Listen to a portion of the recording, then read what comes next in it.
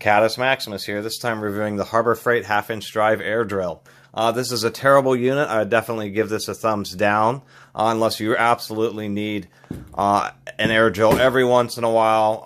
And a couple, I mean, it's really hard to justify this. Even though it's cheap, it's really built cheaply. This is the second one I've had because the spindle broke off the first one. They're really low powered compared to something like an Ingersoll Rand, which weighs and probably is lighter and the same size. This has a fraction of the power, so that's what's disappointing. Some of the issues is it's assembled just 100% totally dry.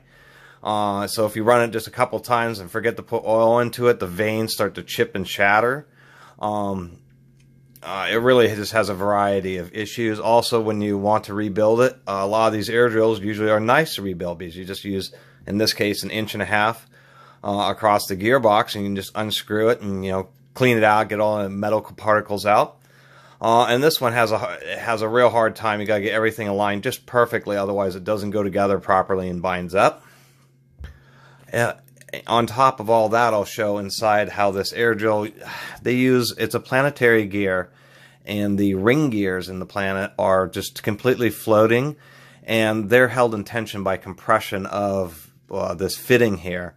And that causes issues where over time it starts to wear out a little divot in the housing here, and they will start to slip, so you'll be drilling and it'll just start slipping even though the motor's turning. So there's just a variety of issues with this air drill. Even though it is cheap, the fit and finish isn't particularly nice because it is their cheap air drill. It uses a keyed chuck, but it's a sheet metal collar, not a billet steel collar. So it's notorious. So when you drop these collars end up getting distorted, and then they start slipping on this ring. The chuck key is, of course, a very simple chuck key. The jaws are not particularly nice on this chuck. They're kind of thin, and it seems to run relatively true, but it's not that great. And so those are really a lot of the negatives. It is a threaded 3/8 spindle, so they do use a chuck lock screw. I've already pulled that out, and we can pull off the chuck. The whole spindle is held in tension. The rear bearing of the spindle and the sleeves for the ring gears to the gearbox are all in compression, and that's what prevents the spindle from going back and forth. Since I was going to show inside this one, show how some of the issues, let me go ahead and I've already got this chuck started and unscrewed, and you can see they have a spacer washer behind the chuck, and it could be part of the reason that there's a wobble. This isn't one I put in there. This is what came from the factory, and it isn't actually a machined flat washer. Even though stamped sheet metal washers can be pretty good, they can still not be quite perfect, and it's surprising just a little 1/1000th defect somewhere on the surface of this washer will cause the chuck to seat a little bit sideways, and will cause it to have an excessive amount of run out or wobble, even though the chuck itself and the spindle is straight. Using something like this isn't even a high grade steel washer. Just using the cheapest of washers is one issue with this air drill, and how it doesn't run true.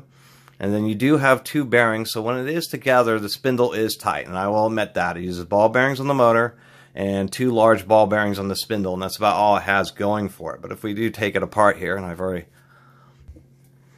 it does have a metal reverse lever, and it works. I guess it works okay. It's really reasonably stiff. I haven't had issues with this leaking air. It's just the overall functionality and how this thing slides. So we have the air motor. We'll get into that in a second here. Whoop, I gotta get this in order.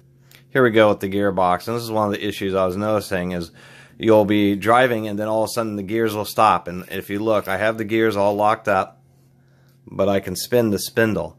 And what happens is you can see that these ring gears just float in there, and it's just this thin metal edge and friction to this front half of and you can see where it's dented it in, where it just doesn't want to sit flat. Just indents it more as you use it a little bit, and then these start slipping. And if you can see how the gears are turning now, if I just put a little tension on there, the gearbox works properly, and then they start slipping. And furthermore, if we pull this whole stack out of here, you can see there's the dual ball bearings. This gear, the ring gears are actually split. They're not even one continuous ring gear for both stages of the gearbox. They're split ring gears, and so they want to slip against each other. And then what prevents the bottom one from slipping is just purely from it being against the back of one of the ball bearings. But you can see one of the issues here is that it's larger than the rim of the ball bearing. The ball bearings have a little bit of a taper on their edge, and if we pull off this second ring,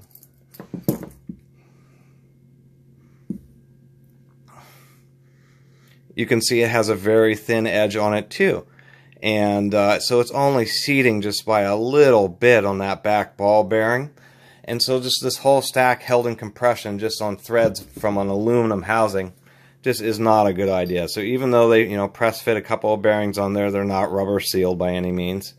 It's just really not a worthy tool. It just won't hold up. It just won't hold up. And we'll take the air motor out of here so I can show you what I'm talking about. Here we are with the air motor inside that, and so since this is one I just had replaced, it's just totally bone dry everywhere in the tool. So that's always kind of been surprising to me. And the fact that since it has a through handle air port, basically no oil makes it past this front diaphragm here. Anything that may leak a little bit through the unsealed bearing, but there's no lubrication for the front gearbox. So that's another major issue, especially when it's dry. And then these little veins in my last one had a little bit of an issue where they had caught on some kind of burr and had just chipped up the vein pretty badly. So generally I wouldn't recommend this. I just wanted to show inside so you can see really that it's not, I mean, it's a standard design. Air drills are all pretty much this style of design, but it's the nicer ones actually use a single piece ring gears that are keyed into here, so they fit securely and hold securely. And so that's really the big reason not to get these Harbor Freights, is this they won't hold up for the long term, and even on the short term, you wouldn't even know. You'll think, God, this is a weak air drill. And it is weak, but even especially weak once these gearboxes start slipping. And once it starts slipping, it's kind of hard to get you really have to wrench down on this to get it tight enough to prevent them from slipping. And when it's a 1/2-inch drill, there's a lot of tension on a 1/2-inch drill bit going through steel, and this really isn't meant for it. Especially when you get a lot of sideways loads on just a tiny little 3/8 spindle. Just not worthy. Anyway, thank you so much for watching. Please subscribe. Catus Maximus out.